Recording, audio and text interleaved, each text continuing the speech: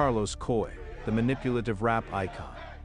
Before being locked up, Carlos Coy, also known as the South Park Mexican, built his music empire by exploiting his closest friends, promising them fame while withholding royalties and leaving them unpaid. He used manipulation to rise to the top, taking advantage of those around him. After being locked up and convicted of raping a minor, Coy's friends and family struggled to defend him. Despite the charges, he still tries to control them from prison, underpaying those running his label and using prison tactics and mind games to keep them loyal. Coy hasn't changed even behind bars. He continues to manipulate and exploit everyone for his own benefit. His family has been exposing the truth before he is eligible for parole. You decided to try and play me and steal my album from me. Like, let's call a spade for a spade. You tried to do that to me. And what did Lopez have to do? Figure it the fuck out. The way she always has. The way she always has had to. I had to figure it the fuck out. I had to figure it the fuck out. And anybody at the dope house is expendable. They're like, the man needs help.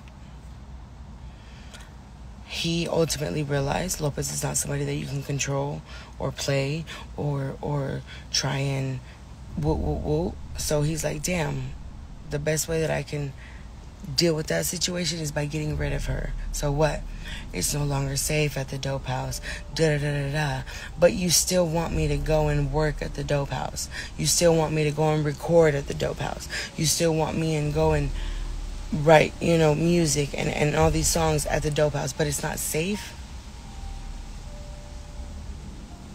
Which is it? You get what I'm saying? Which is it? It's toppling. You get what I'm saying? The powers that have reigned supreme are toppling because it's not right how they do and how they treat people. It's toppling. They gossiping. Topic of the topicin'. Still the hardest rapper like a hurricane. I'm barreling. Like deadass. And I feel like because I am the fucking hardest female rapper coming out of Houston, Texas, because I am the hardest fucking Latina standing on business coming out of Houston, Texas, I feel like SPM, Dope House, whoever's pulling the strings over there, I feel like they were like, we need to sit this bitch down. We need to sit her down. And we need to bench her. Because at the end of the day, it's about egos. It's about egos. Me being better than a Carlos Coy is not acceptable in his realm, in his mentality. The dope house being ran by a woman is not something that he is easily accepting. You get what I'm saying?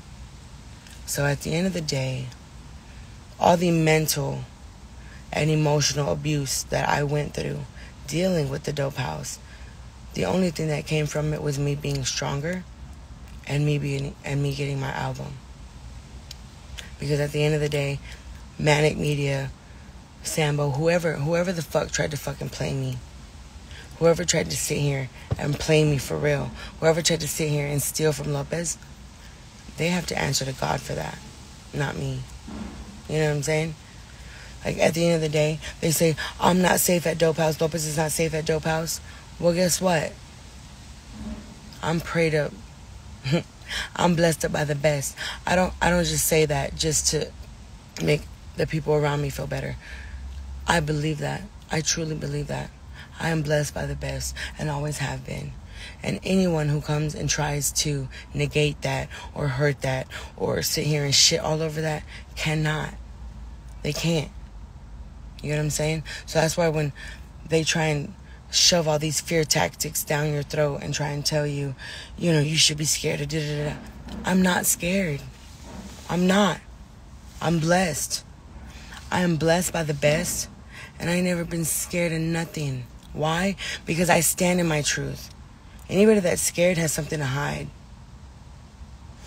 And that's why some of some of these motherfuckers have yet to try and even have a conversation with Lopez. Because they know I'm going to read them for filth and I'm going to call them on the bullshit.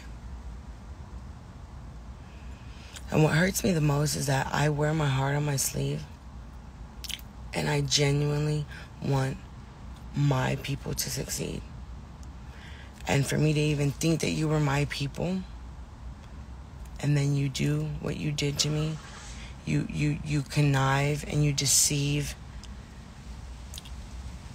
it's so much harder for Lopez. Like, it's so much harder. Like, I want to be the love and the light that the world needs, but people really try and bring the mala out. People really sit here and disrespect everything that I've built, everything that I've tried so hard to work for. You know? And a lot of people that I'm around, my peers, they don't deserve that. They don't deserve having to pick a side or whatever. But at the end of the day, actions come with consequences. It doesn't matter what your actions are. Your actions come with consequences.